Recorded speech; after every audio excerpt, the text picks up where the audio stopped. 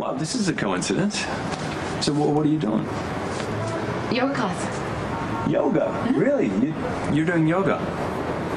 Yeah, why not? Because it doesn't seem like your thing. You know, the whole inner peace, calming thing. It just, you know, you're very much on the go. Well, I'm just all the working time. on managing my stress. Everyone says I should calm down and breathe, so I'm trying to do I'm not just saying that. it's a bad. It's a good thing. I'm very happy for you, and also that you're open to new possibilities. The sooner you're able to defend yourself, the safer you're going to be. Okay? Now let's work on that counter move. Look, you're teaching me everything so that you want to stick around. I know that you saw Sam. You must be killing her that you're not with her. Sam's fine. Look, if you have some way of getting out of here, take it, Jason. I was never crazy about the idea of you being in here with me. I can take care of myself.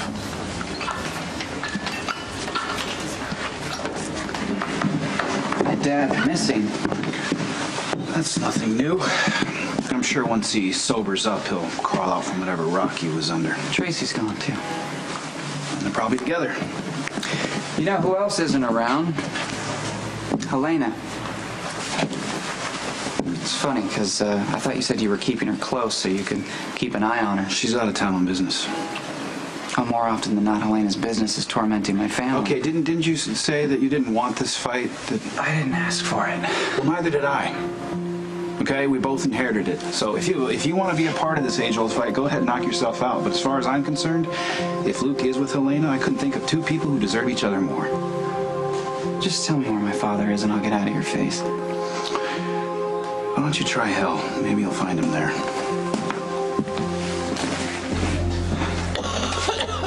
You sound like you've been puffing on my Cubans, baby. Take my mind off this hellhole, please.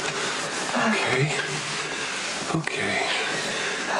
There is a beautiful vineyard in Tuscany, just outside Siena.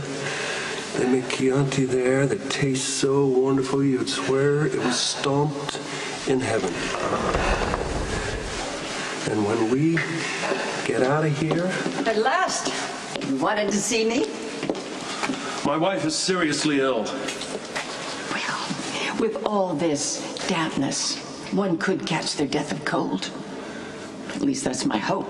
Helena, this lethal chess game that you and I play is just between you and me. Tracy has nothing to do with it. Well, now here's a cheerful thought. Perhaps Tracy won't make it through the night, leaving you and me to continue our little game. Okay, so tell me about the old neighborhood. How's your grandmother, Gloria? Oh, she's the same. Still running the family. Of course, driving all of her daughter-in-laws crazy. I bet.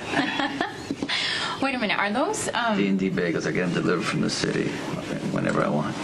my gosh, I used to live off of those. I'm not kidding. I would take the 2 to 59th, come back with 1 dozen. Knock yourself out. Thank you.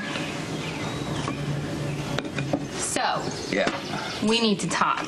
Okay. You and Olivia have a kid, and my buddy Dante, he's got a father?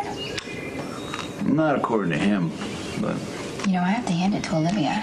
Keeping a secret like you being Dante's father for so long. Funny, in our town where everybody knows everything about everyone, that is something.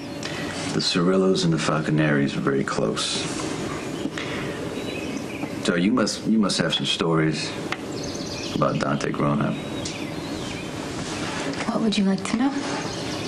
Well, this would be perfect. Have him break down the hall. Be like a little Bensonhurst around here. Yeah, her dad rented the place, and he didn't want her involved in the Quartermain drama, and he liked the idea of a cop living across the hall. Well, I'm not going to be policing who she brings home, but I will definitely stop by for a cup of arancini or scallopini or whatever the hell else she's cooking. Yeah, I don't know. I kind of think she might be too busy moving in to be your personal chef. Well, I'm just saying, if she needs a man's work done, like hanging a picture or changing a light bulb, I'm available as long as she feeds me right after. It's a great situation.